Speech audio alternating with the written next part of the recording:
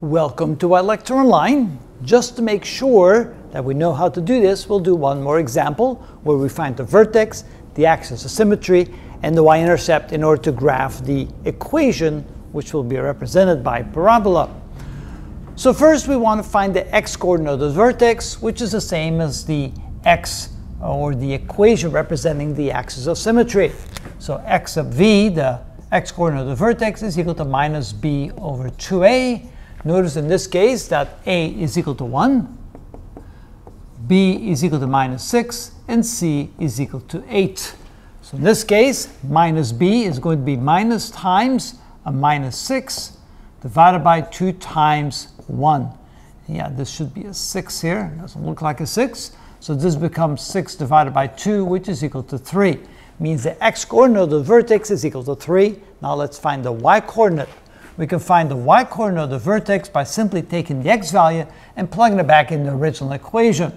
So that's going to be 3 squared minus 6 times 3 plus 8. So this is equal to 9 minus 18 plus 8. That's 17 minus 18, which is equal to minus 1. So this is the x-coordinate and the y-coordinate of the vertex, 3 and negative 1. So x equals 3, y equals negative 1. That's the point right here. That's the vertex, which is equal to 3 and negative 1. Now we take a look at the value for a, and we realize that a is positive, so we know that the parabola will open upward. Now we can find the place where the parabola will cross the y-axis, and that's where c is equal to 8, because this represents the y-intercept. So I guess I'll need to make my graph a little bit taller. So make it a little bit taller like this. So this is 6, 7, and 8. 6, 7, and 8. So when x equals 0, y equals 8, that is where it crosses the y-axis. So notice that if I go 3 units to the left, my y value is equal to 8, which means if I go 3 units to the right, 1, 2, 3, my value will be 8 again, because we should have perfect symmetry along the line y, not y, but x equals 3. So my axis of symmetry is right here.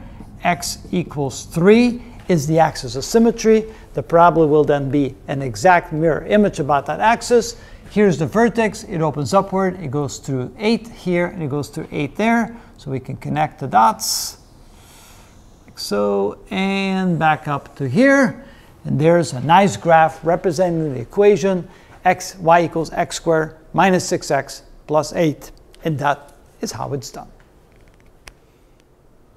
You fell asleep. That's really good. All right, let's quit for the night. That's good enough. Okay.